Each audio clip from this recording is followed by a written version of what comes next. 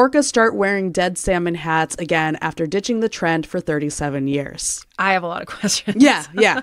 So this is a live science article for anyone who wants to read it. But we are here to talk about it because what do you mean dead salmon hats? So in 2024, scientists and whale watchers reported that they could see orcas around Washington state swimming with, yes, dead fish on their heads.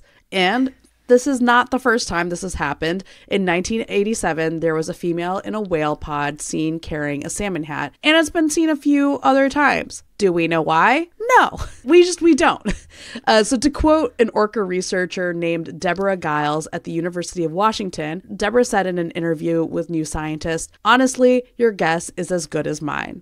Which is what you love to hear from the experts. There's another scientist who said in the Smithsonian article, maybe it's to impress another member of the pod. There are, of course, factors that might make it more likely for the whales to do it. For example, there could have just been a lot of salmon in the area. My personal favorite explanation was from Andrew Treitz, the director of the University of British Columbia's Marine Mammal Research Unit, who said, maybe they just like the smell of dead fish.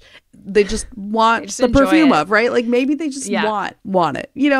Must there always be a reason?